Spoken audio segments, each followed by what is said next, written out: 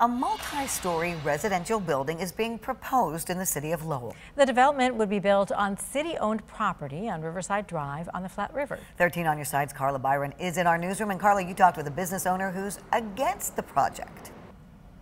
Yeah, Tonya North, the owner of North Star Antiques, believes the approval of this project was rushed and thinks the property would be better suited for something else.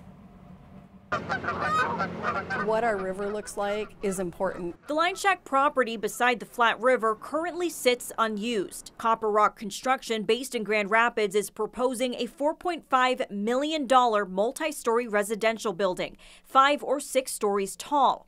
On the first floor would be retail or restaurant space. Above that, up to 17 condos or apartment units. I know there's concerns about the height. That is very much an issue. I think that, whatever comes about here, I think needs to be done tastefully and with the community in mind. I don't feel our city council has thought this through whatsoever, other than, I hate to say it, but the dollar signs. A business owner just down the street says 2 previous proposals fell through in 2 years. And a lot of people this time around are concerned about parking. I spend $500 a month minimum just to bring people into my business. And it's a big deal if my people can't find a place to park. The city manager also recognizes parking is an issue as well. They have to meet the parking requirements of the area in order to even be able to get approved through this site plan.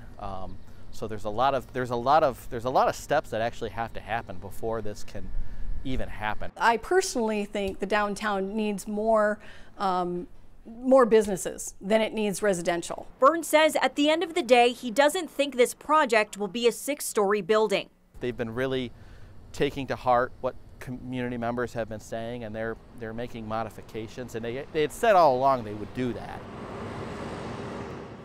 The project would take a year to complete. On July 25th, City Council entered into a purchase and development agreement with CopperRock and will vote whether to authorize the sale of property on August 15th.